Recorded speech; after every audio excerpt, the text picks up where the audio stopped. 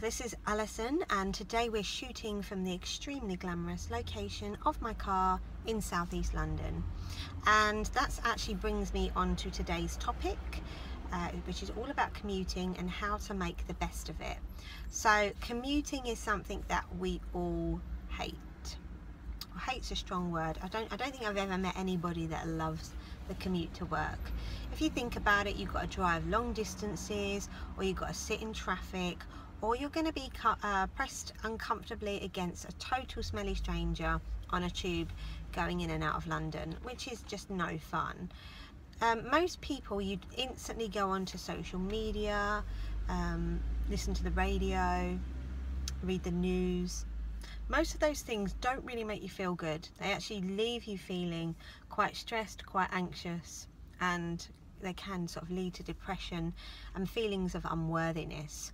So that was generally how I felt anyway. So I worked in sales jobs pretty much my whole life, so I've had to drive around, and for me that always involved listening to the radio, listening to my iPod, you know, and I just felt so depressed, and I got to a stage where I just didn't want to drive anymore, and I'd turn up to my appointment stressed out, late.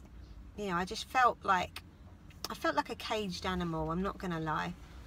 And then I discovered the work of an amazing motivational speaker and self-help author called Zig Ziglar, and he's written a book called See You at the Top, which is designed for salespeople. It teaches them how to perform better at work, how to improve your self-image, and most importantly, the key message from the book is never leave home without turning your car into a university. If you think about it, you're driving 4, 5, sometimes 6 hours a day, and you're just sitting there listening to radio, someone else talk, mainstream media, which doesn't ever really make you feel good. Or you can use that opportunity and that time to learn something. So learn something that's really going to benefit you and change your life. So that's what I did. So for about 5 years I've been listening to audiobooks, so learning as I drive, and my chosen field, which I'm learning, is self-development, personal development, women's empowerment, meditation, spirituality, that kind of thing. So instead of being stuck in traffic and getting annoyed, I now think, oh well, just can listen to a little bit more of my audiobook. And it makes me feel really calm, and it makes me feel really good because I'm actually doing something that I want to do. I'm taking control of the situation rather than allowing the situation to control me. So that's my invitation to you. Ask yourself, are you happy in your job? If the answer is yes, that's great. And then ask yourself, if you're not happy in your job, then what skills do you need to do? What do you need to learn in order to change your career and be happy? And then get yourself an app like Audible, which is a brilliant app where you can download 1, 2, however many books you want a month, and get learning. And before you know it, you've been in the car for 3, 4 hours and you've had a great time because you've been learning all this cool stuff. And you know, a couple of years down the line, you could have learned enough to open up your own business, or you know, change your job, or go traveling, or move abroad, just from sitting in your car. And you will notice that people don't annoy you as much. You know, you're not going to get annoyed by people cutting you up. You're not going to get so annoyed by the traffic and being late, because you've got something worthwhile to do in the car.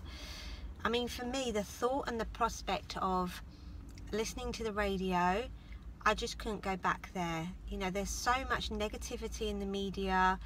You know, you've got all this kind of terrorism, this hatred going on around in the world, and I don't want to hear about it. Not because I don't care, because I do care, but I kind of think to myself, what benefit is it to my life? Is this going to affect me directly?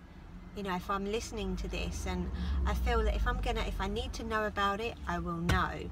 And yeah, turning the news off was the best thing that I ever could have done, to be fair.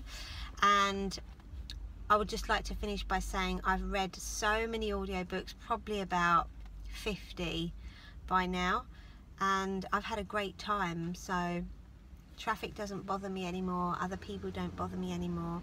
But ask yourself that, and instead of flicking through Facebook and, you know, scrolling through your news feed, ask yourself, what can I do to make my life better? And if you make those small steps, I promise you that your life will change for the better. That's my insight today, and thank you very much for watching.